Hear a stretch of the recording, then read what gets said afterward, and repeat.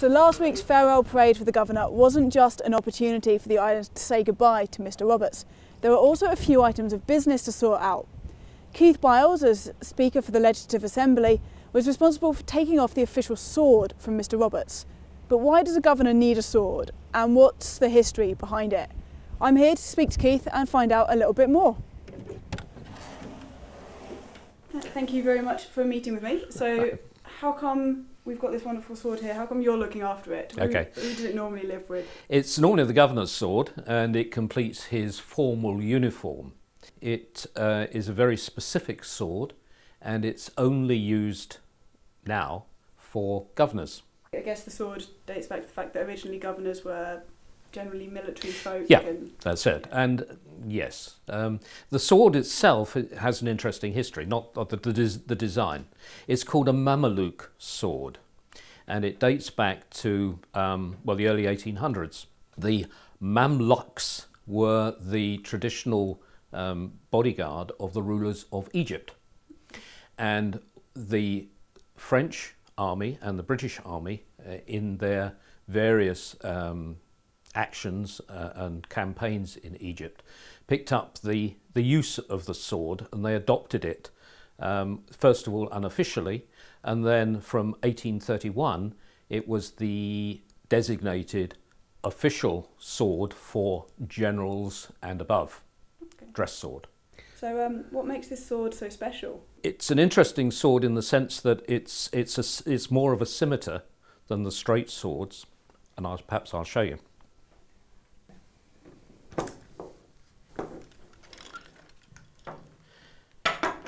As you can see, it's a curved blade. The top part of the blade isn't sharpened, but the bottom end is, and it does still have quite a sharp point.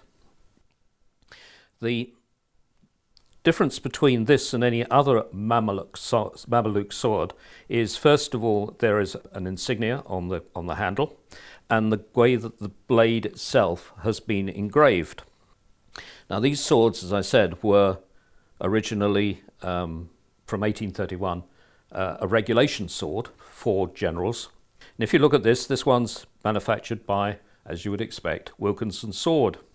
And if you look on this, as I say, apart from the handle, you've got the royal cipher there, and on the back there is similarly a crown and that decoration.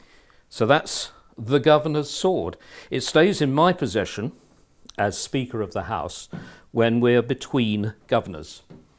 And then when the new governor is appointed, at his swearing in, I present him with the sword again to complete his uniform, which he holds until he resigns or is reposted. And you're saying in the past governors have been able to keep their swords? Yes, this one was given to us, we think, by Richard Ralph. When he was governor, when he retired, because they've stopped making them, we couldn't replace it, so he gifted his sword, and this is it, for use by subsequent governors. So that's the reason why. We can't replace it.